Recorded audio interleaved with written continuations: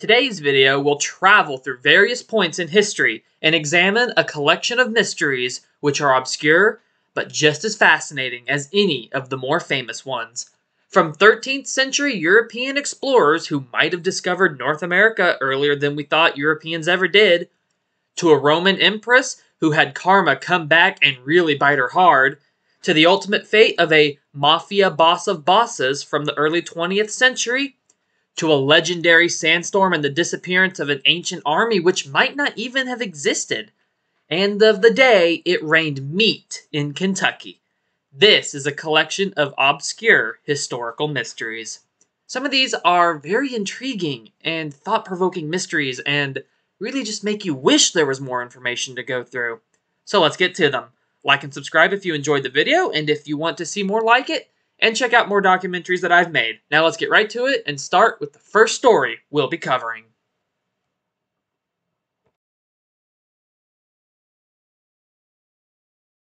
Our first story today takes us way back into time to two brothers, explorers and merchants, who vanished at sea in 1291. Vandino and Ugolino Vivaldi are not widely remembered today, but at the time they were known for being among the earliest to search out into the Atlantic Ocean away from Europe. These two sailors were brothers, explorers, merchants, and they attempted a voyage from Europe to India via Africa. This is the voyage that they disappeared on. But first, let's cover a little backstory about them. Italian merchants Vandino and Ugolino Vivaldi were part of the first known expedition in search of an ocean way from Europe to India. The brothers were in command of this voyage. Their little fleet consisted of two galleys, a type of ship that is propelled by mainly oars and manpower. The purpose of the voyage itself was to reach India by the Ocean Sea. Not sure why they called it that, but once they crossed the Ocean Sea and reached India, they were hoping to bring back useful trade to Europe. At the time, it would have seemed like India was a world away, so I can understand that this was a major deal and there was a lot of excitement and intrigue for people back then for this voyage to be successful. So the voyage set off, and it went well at first. They reached the southern coast of Morocco with no issues. This voyage was also the first one to set sail out of the Mediterranean and into the vast Atlantic Ocean since the collapse of the Roman Empire around 800 years earlier. So they headed out into the mighty Atlantic. And here is the mystery. They were never seen again. They vanished on this voyage. 22 years later, a Genoese expedition set sail to try to find the brothers, but no traces were found. And the son of one of the brothers also set out to look for his father and uncle in the early 14th century. And they reached as far as the Somali coast on this voyage, but tensions in the region prevented him from being able to go any further and search for them. The explorers are never found, and their ultimate fate remains a mystery to this day. Throughout the later years, even as late as 1455, the mid-15th century, rumors of their fate persisted. There were even sailors who claimed to have met the last descendants of the survivors of the voyage out in far-off lands. But this story should be taken with a grain of salt, as there is absolutely no way to verify it. But the story this supposed last descendant told was that the two ships were lost in the Sea of Geneva, and those who escaped, whatever fate befell the ships, were stranded and later held in captivity elsewhere in Africa. At the time, their disappearance was a big deal. Think of it as the Mary Celeste of its day. And legends which were passed around told of the brothers sailing all the way around Africa and being held captive by mythical kings in the east, such as Prester John, a legendary ruler whose kingdom was lost amid religious turmoils in the Far East. I want to offer up a little theory of my own before we end this story off. Their goal was to explore the Atlantic Ocean, go around Africa, and reach India. So who is to say that maybe they didn't veer away from Africa and out into the west? Now, they were going around Africa specifically to explore the coast and reach India, so probably not, but just come with me here for a minute. I have an interesting idea, even if it's just a what-if theory. So what if on this voyage, they maybe reached their goal or chose to reassess while sailing down the coast of Africa? Then, what if, maybe, thinking they could find another way to India over the Atlantic Ocean, instead of going around Africa, they headed west? So who's to say that if this happened, maybe they didn't reach America, and then maybe died here or on the return trip to Europe? Most likely this isn't the case, and the most likely answer is they encountered some hazard at sea near Africa and were lost.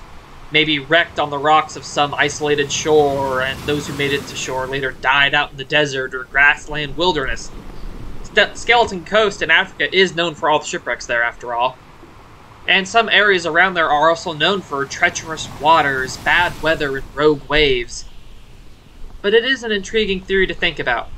What if they felt the open ocean, a straight shot to India over it, was better than a treacherous trip around Africa? No one knew a continent was in the way, so what if they thought it would be a longer trip, but going straight over the Atlantic to India would be safer? Longer voyage, yes, but maybe a less hazardous one. Because you see, even back then, they knew how big the Earth was, so they would have known it would have been a longer trip, but again, maybe they thought it would be a safer one. Just think about it. Open ocean with no threats ahead, or a super dangerous ocean around the coast of Africa where it's known to be violent? It just makes you wonder, what if? At the very least, it could make for a very cool speculative film or book. But either way, on that voyage, the two brothers vanished with their ships and their crews, and they have never been seen again in over 700 years.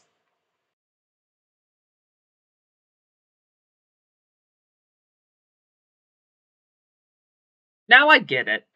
These two lived getting close to 800 years ago, and to us, they're just distant names in history. They might as well have lived on a completely different world than we do now, considering how people lived in the 13th century versus how we do in the 21st. But these two were people. Once as alive as you and me. It's just as important to keep that in mind. Sometimes you can forget that when they lived so long ago, when they're just names from centuries ago. Long ago days we'll never know. But they lived on the same planet as we do, and their story should be told. It's up to us to remember what came before, no matter how long ago it was.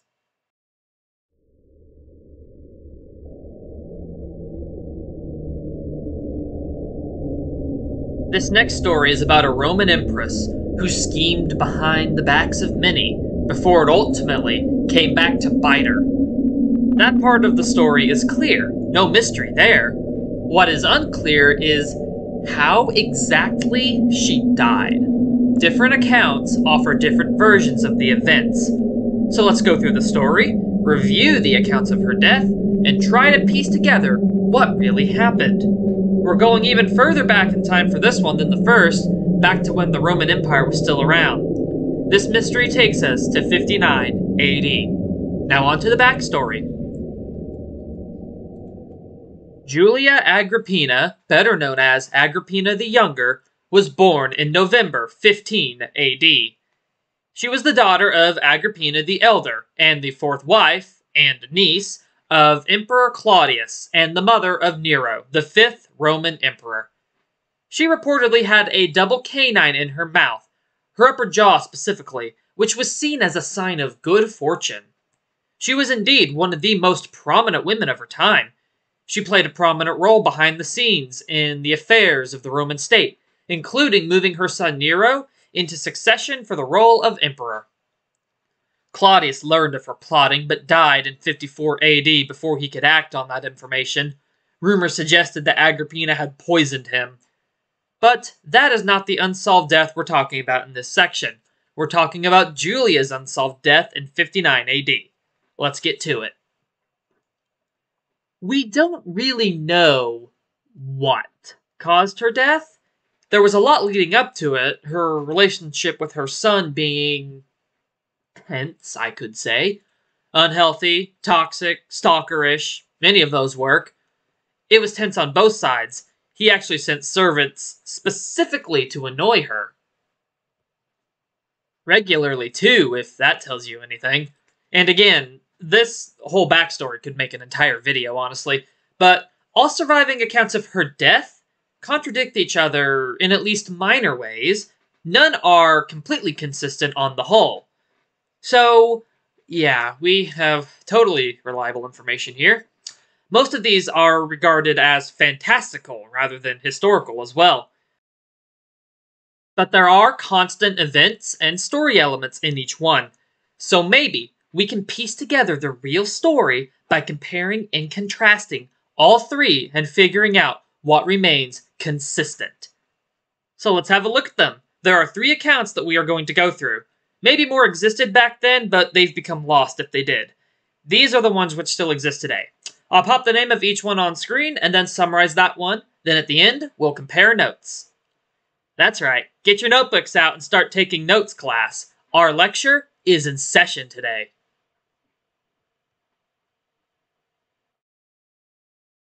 To summarize the first account, it begins in 58 AD. Nero had become involved with a noblewoman who taunted him for being a mummy's boy. Wanting to divorce his current wife and marry this noblewoman, Nero decided to kill his mother. Alright, well, that escalated quickly. I mean, that really got out of hand fast. His motive? Because such a move as that divorce would not have been politically feasible if his mother was still alive. Despite that, Nero did not actually marry this noblewoman, Poppaea Sabina, until 62 AD, years after Julia's death. According to this account, Nero considered having his mother stabbed or poisoned, but he felt these were too suspicious methods of killing her. So instead, he built a boat, which was designed to sink. Okay, fair. No one could dive to shipwrecks back then to look for sabotage. This attempt, for all its complexity, supposedly failed though, and Agrippina swam to shore, though she was nearly crushed by the ceiling of the boat when it collapsed. This account says that it was designed to collapse on itself and then sink, but the ceiling was stopped by a sofa, sparing her but crushing her attendant. Nero, once he learned she survived the sinking, then sent 3 assassins to kill her. And that's where the summary of this account that I read ended. A dramatic sinking ship story, but she was still alive. So let's see if the next one at least doesn't end on a cliffhanger, because I bet we're never getting a follow-up to this nearly 2,000-year-old text.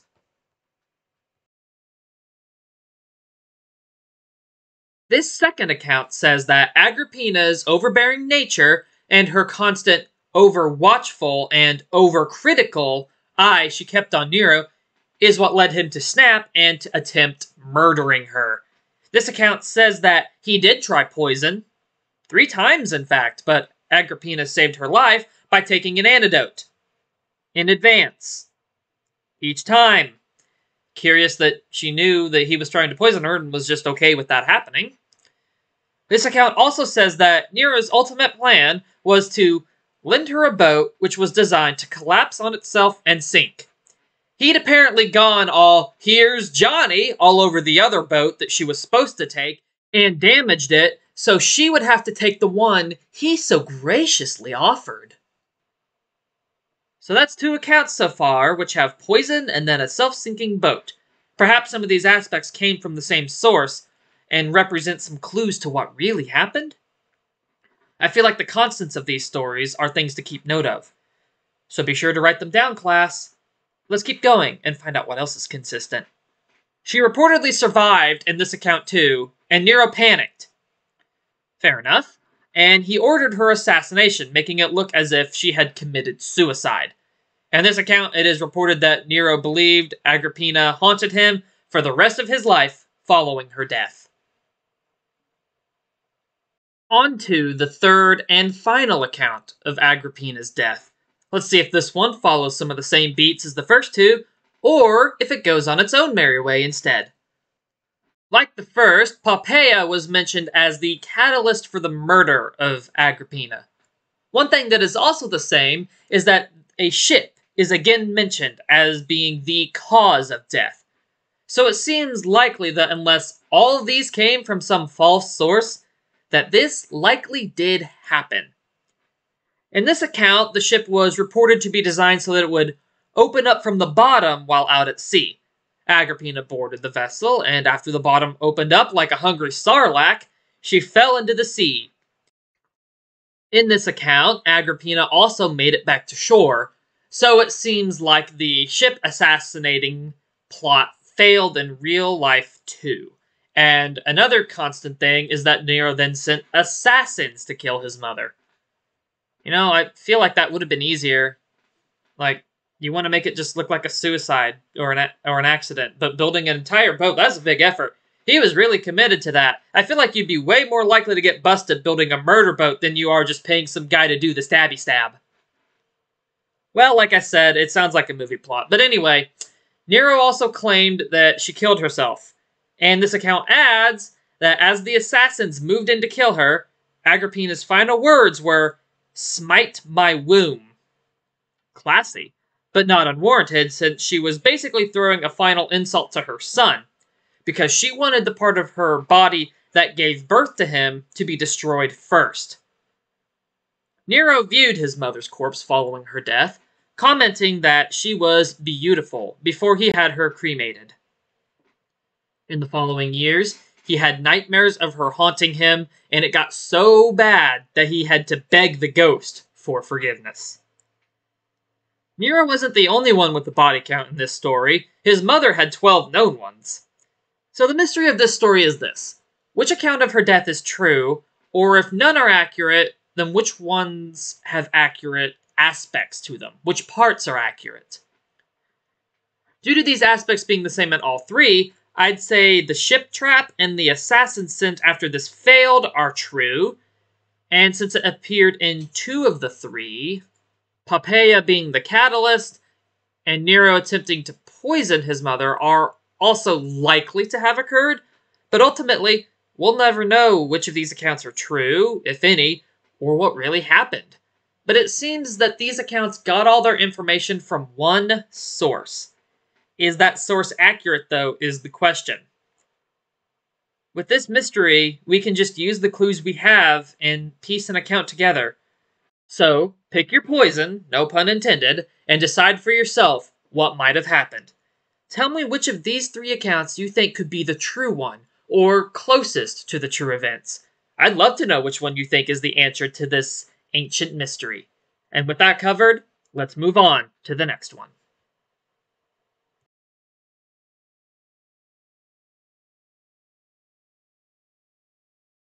This is going to be one of the really short ones we cover today. This is one of those stories where there just isn't much information about it available.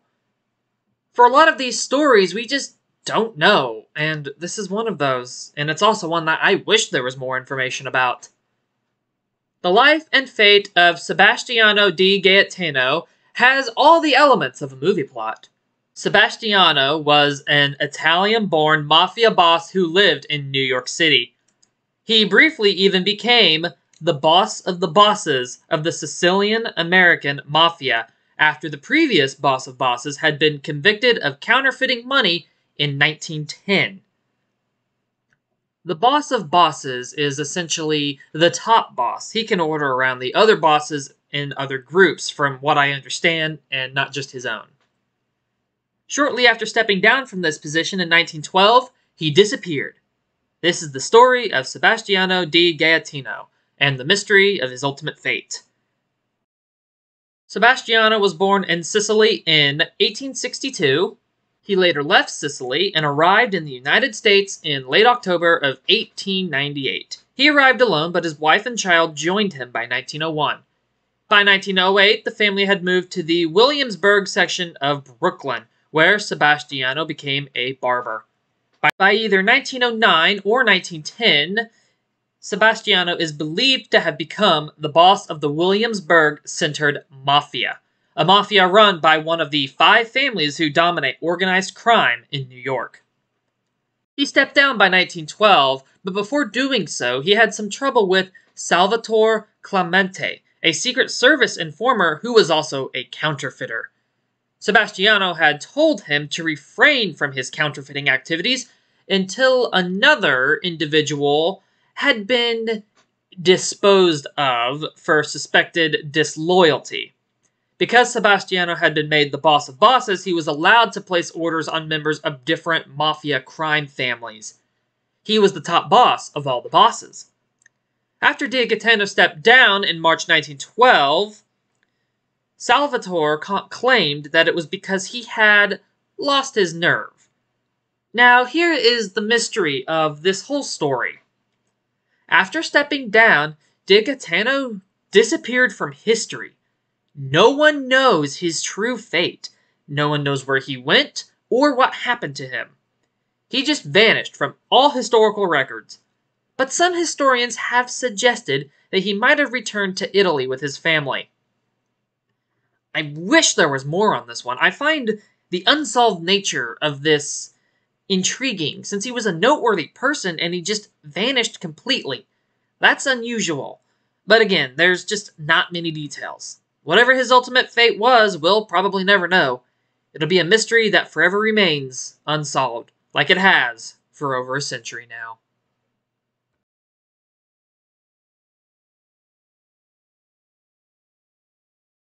So that last case was a very short one, but thankfully this one has a lot more information about it.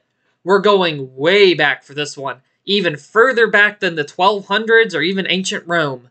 This one takes us back to 524 BC because we are talking about the lost army of Cambyses.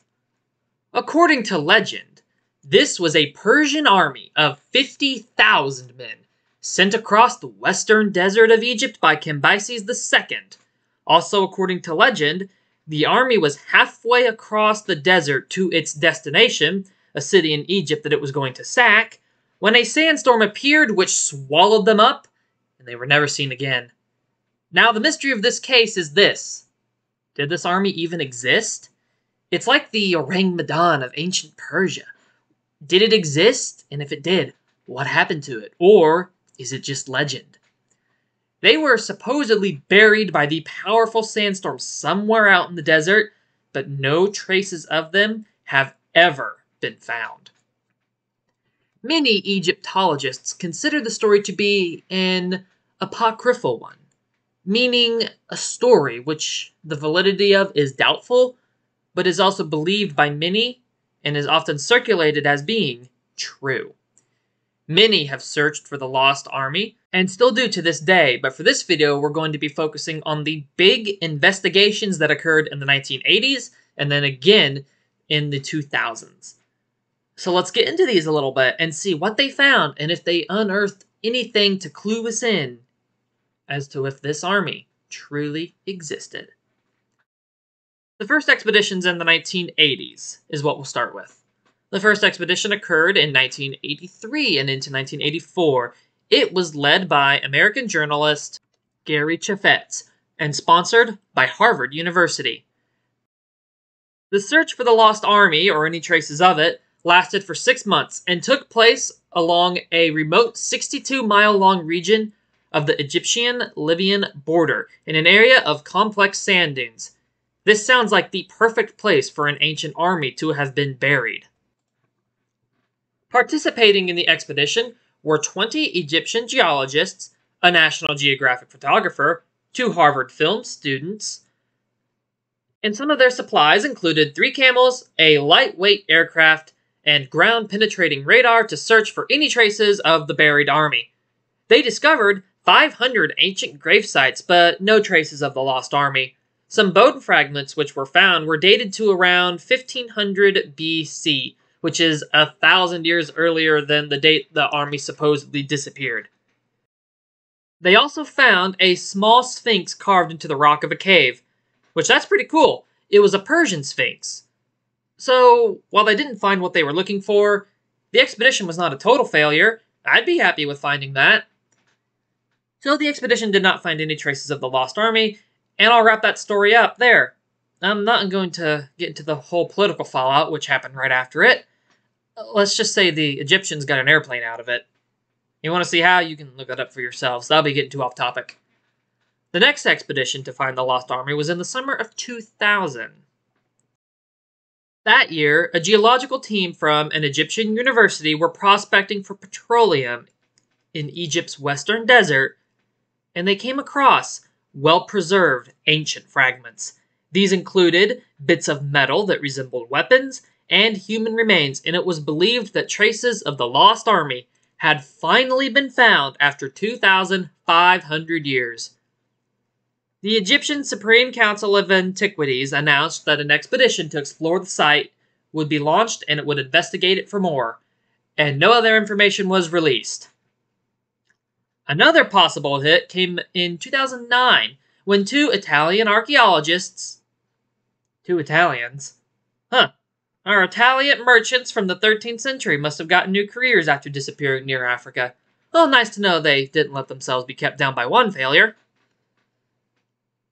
Okay, that was a joke, but it's kind of funny because these two archaeologists are also brothers. These archaeologists announced that they had found human remains, tools, and weapons which dated to the era of the Persian army. These remains and artifacts were located near an oasis in the desert as well. And at first, this might sound like a super promising and exciting development, but these two have had doubts cast upon their claims. They presented their finds in a documentary rather than a scientific journal, and the two brothers were also filmmakers, known to have created shock documentaries in the 1970s, so their filmography doesn't inspire confidence. And I'm not going to mention some of the things that people witnessed in their previous films. Trust me, you don't want to know. Let's just say that people didn't buy what they were selling. Now, a mindset I generally have, and have voiced in my Loch Ness Monster documentary, is that legends like this usually come from a source, a true source. So maybe a forgotten army really did vanish out in the desert, or was defeated out in the desert as a 2015 report suggested. And traces of it are just waiting to be found. Who knows? But you never know. So tell me what you think. Does this story come from a possible true source? And if so, was the army defeated in battle or truly buried in some Goliath sandstorm? I think that the army probably existed in some form, and finding any remains of such an army, probably not as big as the legends say it was, would be hard if it was swallowed by the desert, be it in a sandstorm or just being buried after losing a battle. But again, tell me what you think about this one, and we'll move on to the next one.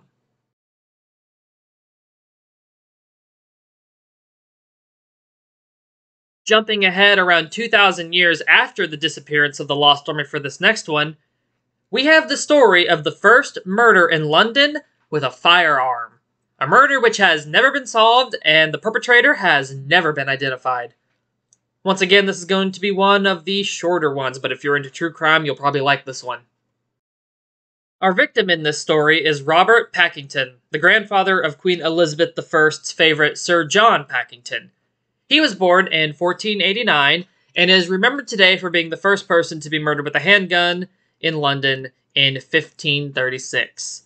So let's get to the murder. On the morning of November 13th, 1536, while crossing the street, Pakington was shot and killed. Now, guns weren't exactly common back then. The general person probably couldn't afford one or have access to one.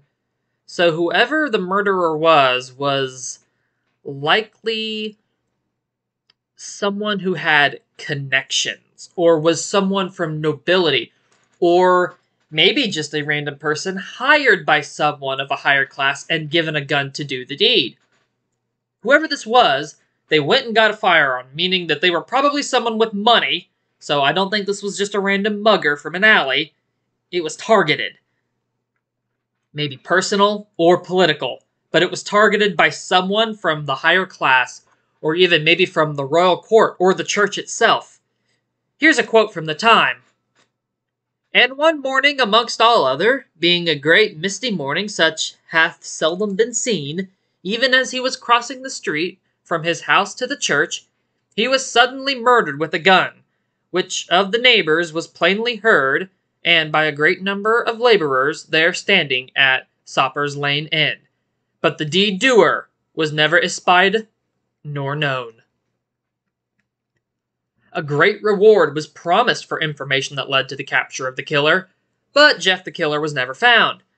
There was also some fallout because of the murder by this mad gunman of 1536, because it was seen as martyrdom by Protestant reformers, and religious controversy spiked because of this.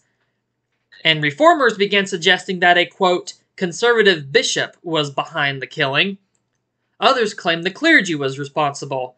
A rumor was started by John Fox in 1559 that a former bishop had paid a priest 60 gold coins to carry out the murder.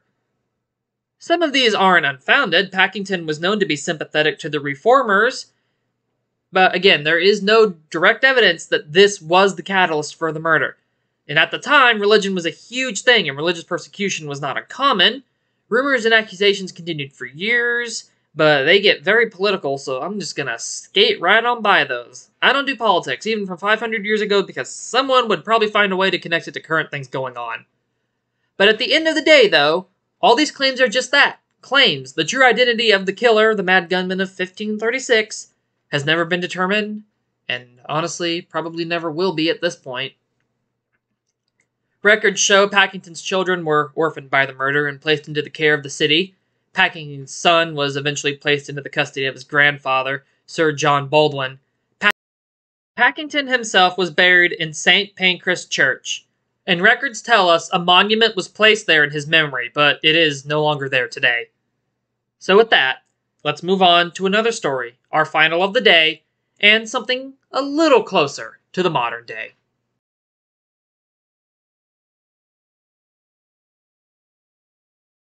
Here's one more short incident I'm including before we wrap up. So let's set the scene. Close your eyes and imagine you're just living on your rural farm in late 19th century Kentucky. Maybe you're inside washing the dishes, or outside hanging the wash, or tending your field, or chopping firewood, and all of a sudden, without warning, chunks of meat reported to be as big as 4 by 4 inches across began raining from the sky, platting on your roof, in your yard, probably on you if you don't get inside. The meat shower continues for several minutes before stopping as suddenly as it began. The sky was clear the whole time, and a decent-sized area of several hundred yards has been covered by the stuff. Well, as odd as it sounds, that's what happened, and people just kind of seem to not care. Like, oh, meat rained from the sky today. Oh well, better go check the crops. Maybe I'll even eat some of it. Like, I think I'd be a little invested in finding out what happened and not just shrugging it off. On March 3rd, 1876, over a period of several minutes between 11 a.m. and 12 p.m., what appeared to be chunks of maybe red meat rained from the sky over a 100 by 50 yard area in Bath County, Kentucky. People didn't know what it was. Some reported it looking, quote, gristly. The type of meat was also never determined, but there were a range of theories, from it being beef, lamb, deer, bear, horse, or even human. With that last one in mind, it's a bit concerning that reportedly people ate some of it. One individual named Miss Crouch witnessed the incident and brought her story to the local newspaper. She was 40 feet from her front step, making soap, and said the following. The sky was perfectly clear at the time, and she said it felt like large snowflakes. And one piece fell near her, which was 3 or 4 inches square. She added that 2 men tasted the meat. Why? And said that they thought it was mutton or venison. The family cat also apparently found it tasty.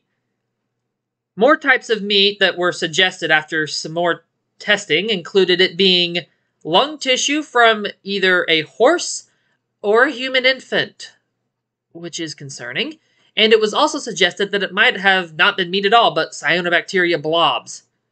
Miss Crouch and her husband believed the shower was a sign from God. Another theory involved murder.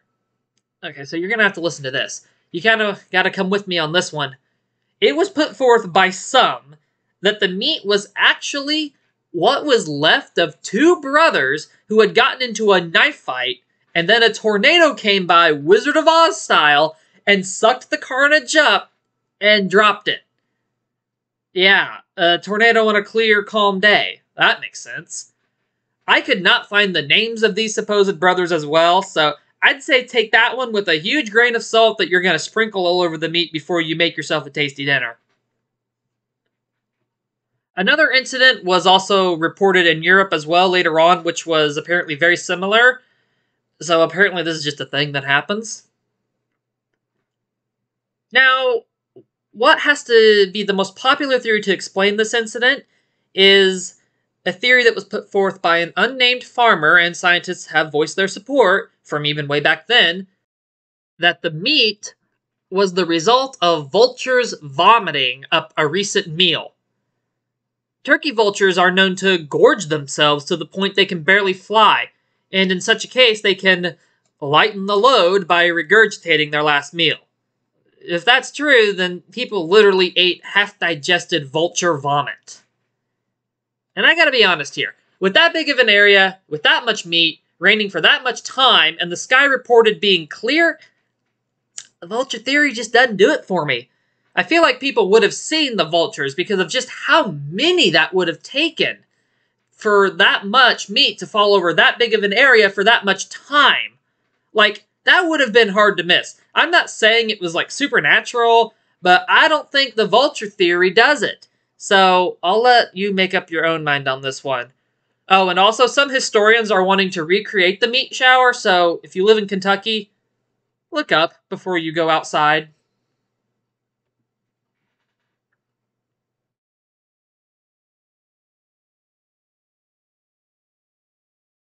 So which mystery did you find the most interesting? Which would you like to see solved the most? And did you know of any of these? Tell me in a comment. I'd love to know. This was a new idea I had, and I hope you enjoy it. You lovely viewers seem to enjoy the missing ship videos a lot, so I hope you enjoyed this new type of unsolved mystery video. And for me, I kind of want to know what the meat shower was. Again, the vulture theory just doesn't do it for me. You'd need so many to get that outcome. I feel like people would have noticed the birds swarming in the sky and wouldn't have said it was clear. I think I also want to know what happened with that one because that wasn't really that long ago. There's still people alive today who knew people who were alive in 1876. As crazy as that is just to say, it goes to show it really wasn't that long ago. Plus, it also occurred not very far from where I live, so yeah, I want to know what happened there. Also, to the people wanting to recreate it, invite me. Please, I want to see this. Please, I will be your documentary guy for it. Just hit me up in a comment. I want to see this. Alright then. So, thank you for watching, and again, I hope you enjoyed, and tell me the things I asked in a comment. And before we wrap up, I'll tease you with the next documentary topic. We're going even further back in time than any of these stories took place, way, way back, and talking about the Hadean Eon of the Earth. When talking about the history of our planet, you can't go any further back than that. This is way further back than even the boring billion was. I also have topics picked out for a volume 2 of this video, more obscure and some really weird ones. So if you liked this and you want to see more obscure mysteries, let me know by liking and subscribing, and I will definitely start working on the actual script for it. And if there's interest, you can expect it maybe very shortly after the Hadean video. I think this could make a really fun new series for the channel. So until then, again, thank you for watching. Check out my other documentaries. I'll put the thumbnails of a few favorites on screen at the end here for a few seconds, and I'll see you in the next one. Have a good one, everyone.